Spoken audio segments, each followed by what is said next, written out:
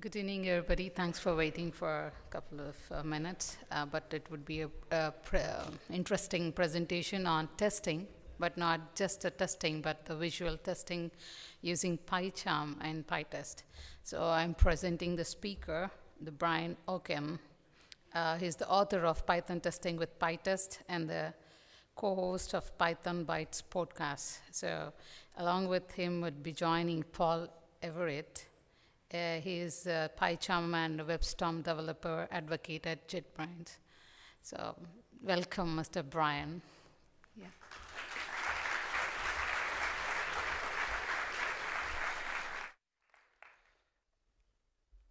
Hi.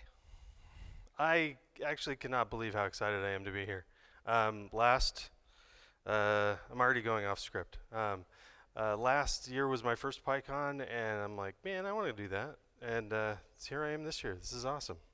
So thanks a lot for coming. So today, talking about visual testing, I am kind of that's me. I host a couple podcasts. I host Test and Code by myself, and then I co-host Python Bytes with Michael Kennedy, and that's a lot of fun. By day, I am a not so mild-mannered team lead at Roden Schwartz, and also, if you haven't noticed, I wrote a book. It's got a rocket on the cover. Yeah. It was fun. So we were doing this together, Paul Everitt and I. Paul is the PyCharm and WebStorm developer advocate at JetBrains, and I don't remember how many months ago, maybe 6 months ago, Paul helped me learn PyCharm, and every time, because I was trying to get my team on board, and I had issues of how to use it, Paul helped me through those, and then in the last few weeks, he was instrumental in putting this talk together. Even though it's me up here, we both have a big part of this talk, so thanks, Paul. So visual testing with PyCharm and PyTest. There's so much that we have to cover, and I wanted to have this be friendly for new people and people experienced with testing. So we're going to go through a lot of stuff. I'm really passionate about testing, but I'm not passionate about testing because I like writing test code more than I like writing the code under test. It's because I think a thoughtful use of testing practices and frameworks and tools can free time up to do more interesting work. So I've got quite a lot going on.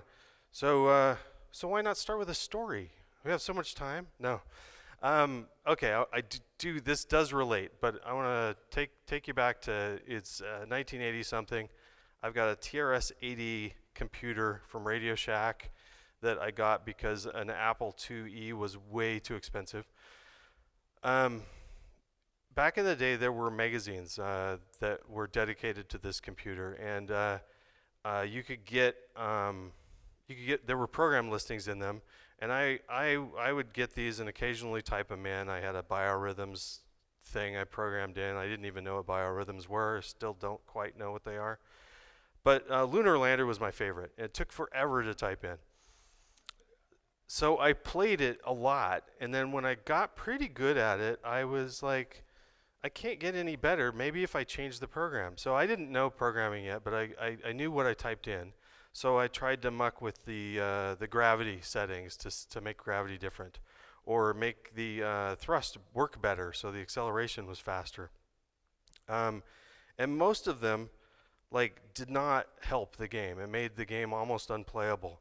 But mucking with the code, fiddling with things, just playing with it with no fear for breaking something or anything. It was fun, and I'm always trying to make sure to get fun back into programming. And I think that automated tests, especially with PyCharm and PyTest and using them efficiently, can free up time so that we can have more time to play with our code. Okay, TDD crash course. I don't want to assume that everybody here knows test-driven development. Actually, I kind of hope you already don't, because my version of it's different than most people give. I'm going to do it in like 5 slides, really fast, to bore. I don't want to bore the people that already know it, but I also it has relevance to how I write software. If you want to learn more, my favorite resource for test-driven development is Kent Beck, and I took a really long interview with him that was done maybe 10 years ago, and I cut it down and have snippets of his conversation with my commentary, and there's a link to that at the end of the slide deck. So if you want to learn more about test-driven development, I encourage that. So back in history, we used to do testing last. It doesn't work. Testing at the end does not work. Because test failures, we learn from failures. Test failures teach us about our software. They teach us about our design. We need those lessons as early as possible. So let's move it earlier. Let's move it to the beginning. We learn about our software and our design from our tests. And I like to think of it like in school, like in high school. Actually, I was doing pretty good through school until high school. And then suddenly I had way too much reading to do that I couldn't get done. And so I came up with, I thought, a hack, but I think it works great. In a lot of textbooks, they'll have at the end of the section or at the end of the chapter, there'll be some questions to test your learning. I just always skipped to the end and like read the questions first, and then I could read the chapter faster. I could read it really fast, and then when I came up to a part of the story or a part of whatever I was learning that pertained to one of those questions, I could slow down and read more carefully. And that's the same thing I want to do with tests. I want to ask questions about the software, and I want to get those questions as early as I can so that I can code fast.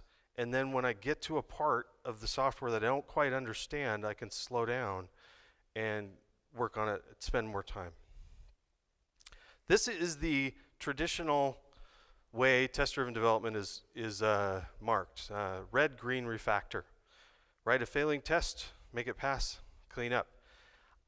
I get it, but it doesn't really help me. How do I write a failing test? Which test should I write? How many? So I don't like this summary. I use a different summary. And because this is how it's the same information. It's just presented differently. There's a simple truth. You are way more qualified to solve any coding problem after you've already solved it once. Just like midterm or something. After you take the test, the next day, you'd be way better at that test. Software is the same way. So test-driven development is about getting through, coming up with the questions we want to ask about our software, questions about our code, our design, our API, and then getting through a first draft, getting through that first implementation as fast as possible so that then you can have more time. You've got the rest of your time to really make it something you're proud of. Because it's way more fun to code when you're proud of what you create. One of the things, before I move on, I want to, there's often this idea of you're going to spend half of your time, a third of your time writing tests, a third of your time writing code in the first draft, and then a third refactoring. It's never like that. It's always, sometimes there's no refactor. You're like, oh, I think it's good anyway. Let's just move on to the next feature. And sometimes it's like, I need to clean up the variable names, or you go through code review, it's a few changes.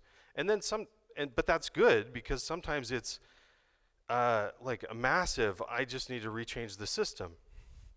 And then, but the reason why I think that's great is to iterate, you iterate through this, you build up your knowledge, you build up your understanding of how the code works, you build up your understanding of the domain, and you're more qualified to make the changes later, so it's good. And the other thing I want to bring up is the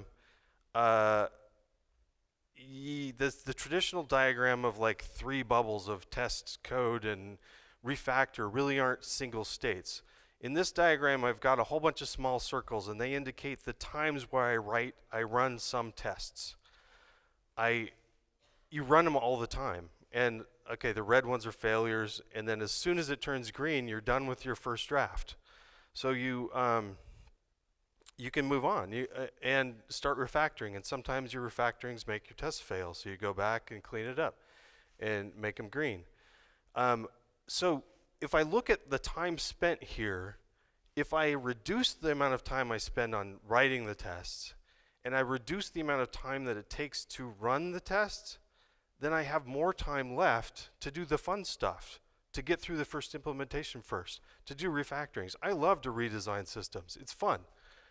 Let's get all that work that we don't really want to spend too much time out of the way quickly.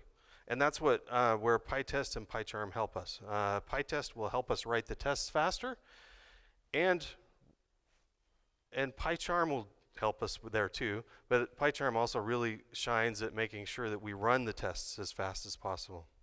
And we also, one of the things that I want to highlight is when you're debugging a problem, you often, you don't need to run all the tests. You can run just like some of them. And both PyTest and PyCharm allow you to do that. I want to test something. Right now I have the cards project. I have, before I get into it, this is where you can get it. I've got it up on GitHub.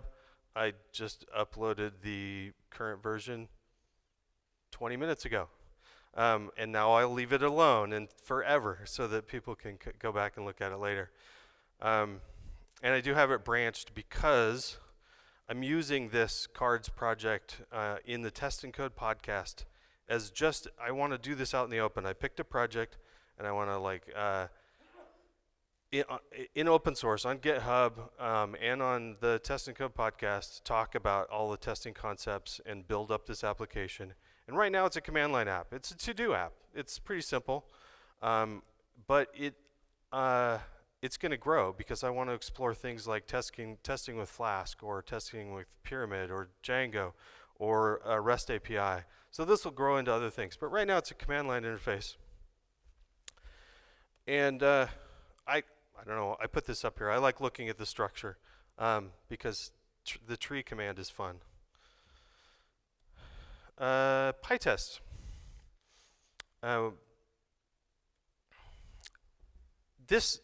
If you jump into the cards project and just type PyTest, this is what you get if everything's passing. It's really easy just to run everything. And right now, I only got 40 tests and it doesn't do much. And it runs in less than a second. Now, if I add the, there's a plugin that I can add, the pytest.cov. You can run coverage on PyTest without this, but it makes it so you can just add an extra little flag and run your coverage at the same time. I do this all the time because it's kind of nice. Once I get to 100%, it's fun to have it stay there. But even if I'm not a coverage somebody that thinks that you ought to always have 100% coverage, but if you're at a certain level, I think it's nice to stay there. And now I'm chuckling because Paul is totally right that this was going to take me more than 10 minutes to get through this part of this presentation. Anyway, so PyTest will allow me, one of the things I talked about, running different levels of tests. PyTest allows this through testing directories or single tests easily. And then also, there's lots of cool ways to run a subset of your tests.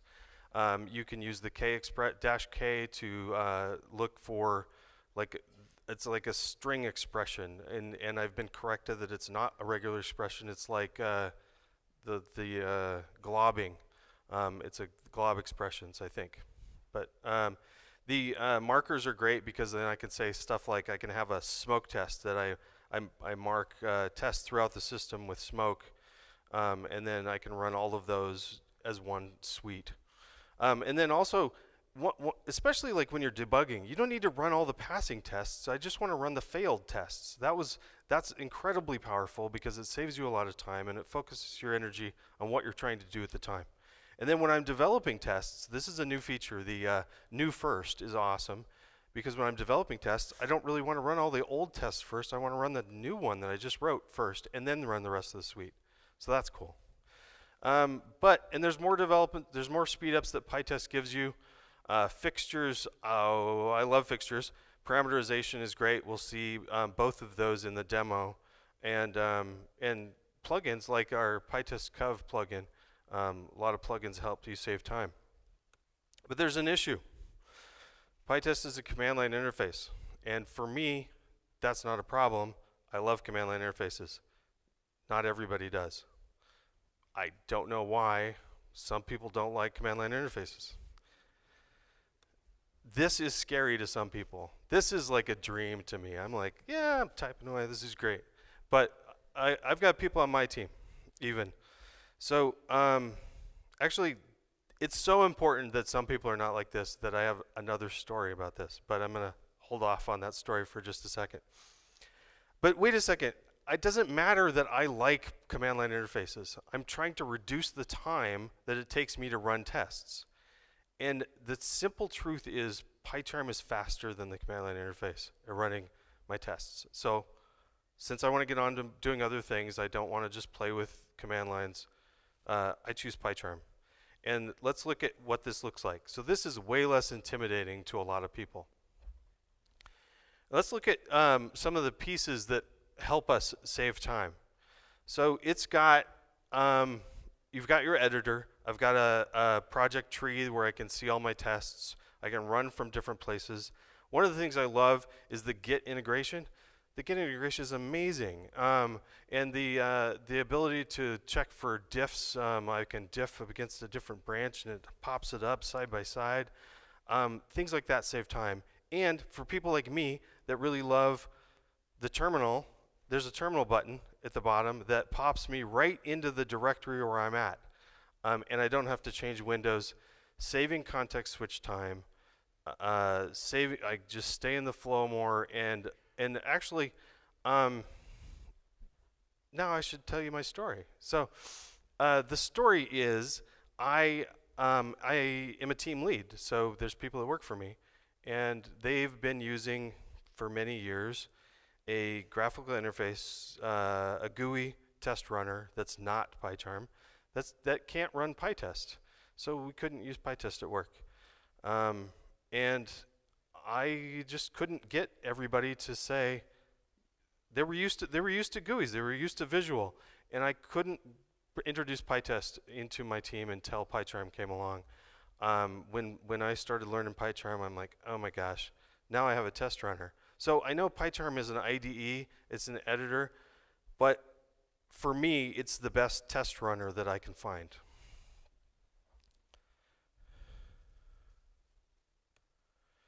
Some setup. So in order to run PyCharm, especially with this this demo, and also with I give this list to my team as well to get them started. There's just a few things you got to do. Once you have the code, PyCharm Community Edition is sufficient for all of this. I'm going to jump through because I want to get to the demo. Make sure you use file open to open an existing project. Don't use new project. Check your interpreter setting to make sure that I'm using a virtual environment, so make sure your interpreter setting's correct.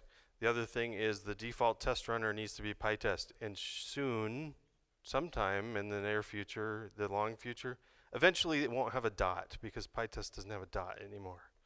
So let's do the demo. I'm going to run through a bunch of stuff. Let's just get started. And I already have it set up. Did it go? It did not go. I don't know what to do.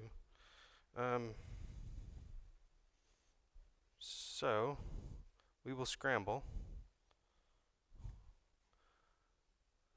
Oh, my apologies. I need to drag this out of full screen. This is one of those things that people are supposed to do before the presentation. There it is.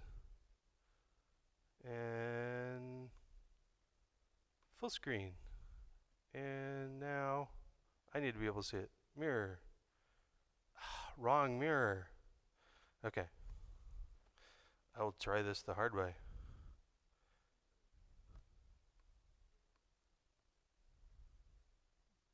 Anybody know what I'm doing wrong?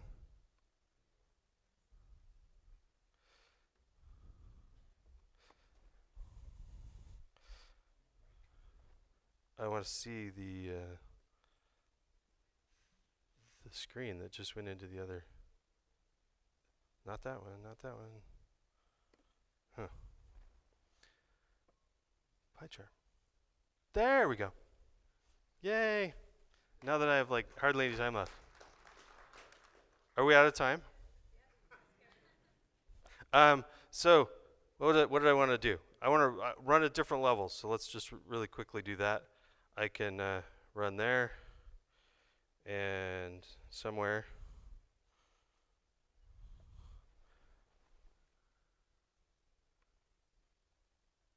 Why am I not seeing this? There, run. Yay, I just ran all the code. But I can run through the project tree. I can click on one of the subtests and run those. Running all of these is not as exciting as the rest of the demo. But I wanted to show you, I'll jump to a parameterization because that's one of the fun things. Here we've got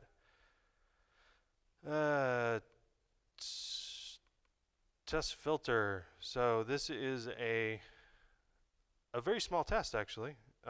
Expected output, real output, and then a whole bunch of stuff on the top, and it looks like a table because it is. It's all of the different parameters that I run through, and I can run. This is incredible. So I've got in the gutter now. There's a run button, and if you click on it, you can run it or debug it. And I'm gonna initially just run it, and then all of the different the names that I gave each of the parameterizations shows up. Brilliant, love it. What did I want to do next? Some of the things that save us, all the different times I'm running. There's an auto run here button. If I click that, now anytime I make a change,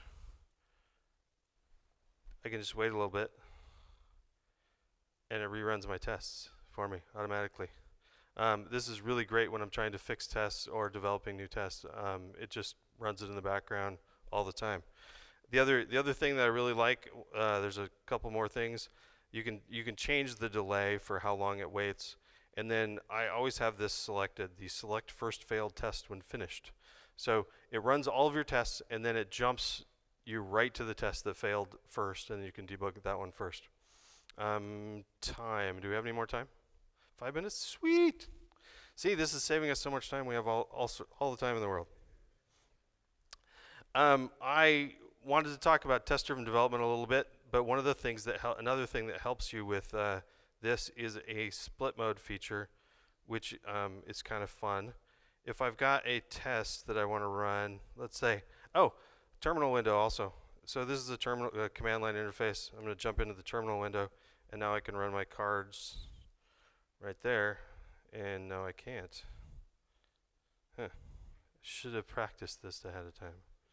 So let's not do that. What did I want to do? I've got a tracer bullet test.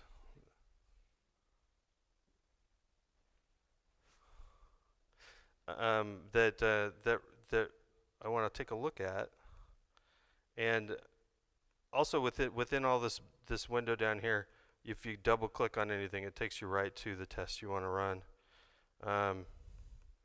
The API, is that it? Yeah. Split vertically. That's good. What else should we do with that? Oh, I was going to do a tracer bullet. So let's get rid of some of these windows so I have a little more space. So one of the things I can't do right now is I can't get one item. So I pre-wrote a test because I knew I was going to be slow at this. And if I have this test, and then run it, it should fail because I don't have that feature yet. So this test is setting up some items into the database, and right here I've got these fixtures that say empty my empty database and a cards command line interface shim. So I've got a fixture that sets up my database for me, and these are just like setup and teardown, but PyTest uses fixtures You can also do setup and teardown, but don't. Learn how to use fixtures. They're great. And then the card CLI is just a function that does a whole bunch of extra gunk that's ugly. Yeah, so it's not here. That I forgot where it was. But it will. I forgot where it was completely. No, new time speaker, great. Anyway, it wraps up some common functions and then it returns a function that I can call for my command line interface. So let's get back to there. And one of the things I wanted to show is debugging. So I'll try to rush through that because it's awesome. If I have the tracer bullets here, and then I have the command line interface, and I want that one over to the right. The list feature, I went and just copied the list feature, and I split out the list. So if I list items, getting an item is like listing an item. It's just listing one. So I figured let's try that. And then I'll run the test again. And it should still fail. But why I'm doing this is because I want to debug it. And I can just, when I'm running the tests, I can run the debugger instead of running. And as soon as I get to this place, it's the debugger instead of the normal runner. And I'm going to step into my code.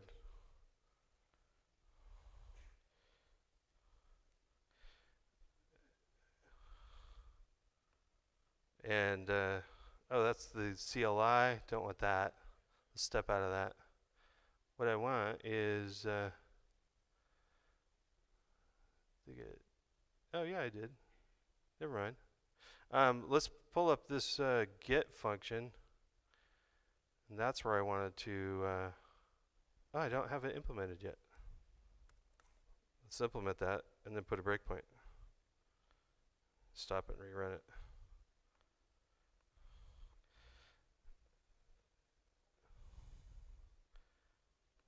How exciting, watching somebody fumble up on stage. All right. Let's keep running, and then it jumps me right into the get card function. Okay, so that's the magic. I can debug a test and the code at the same time. Yay! I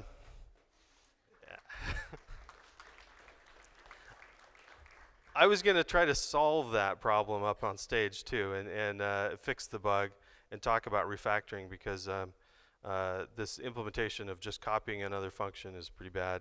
But clearly we're kind of running out of time. So I'm going to switch to not switch this. I do, the last slide has more information, and I'm afraid I will break something if I try to switch to that. Yeah, more information, but you know, it's gone. But I do have more information about where to find information about PyTest, about PyCharm, and yeah, special thank you to, now Paul is probably now very glad that he didn't come up on stage with me. But we are doing all the things that I rushed through and didn't have near enough time to cover, or just fumbled because I was telling stories.